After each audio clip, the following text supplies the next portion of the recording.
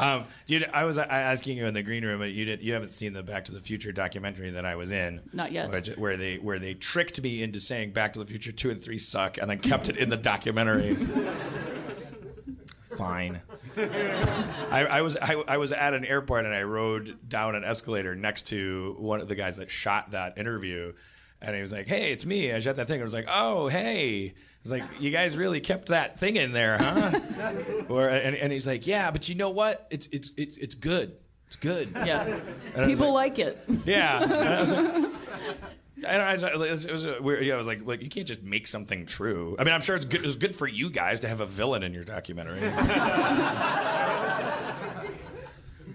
Because I said in the thing, I said, come on. I said, in 2 and 3, come on. And he's like, what? And I was like, come on, don't make me say it. What? Just what? To make you say what?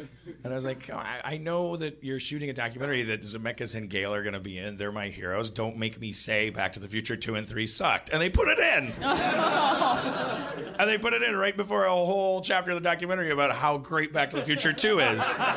So they knew what they were doing. People love to hate me.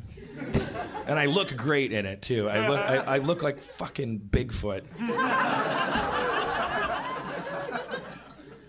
So not like now you're like well groomed and handsome. I'm just telling you, it was a bad day. If you watch it, I look like Matt Groening like walked into a fan. I don't know if the fan the fan part's added so that Matt Groening doesn't get offended. Sure. Yes. I don't know what the effect of the fan is. I just.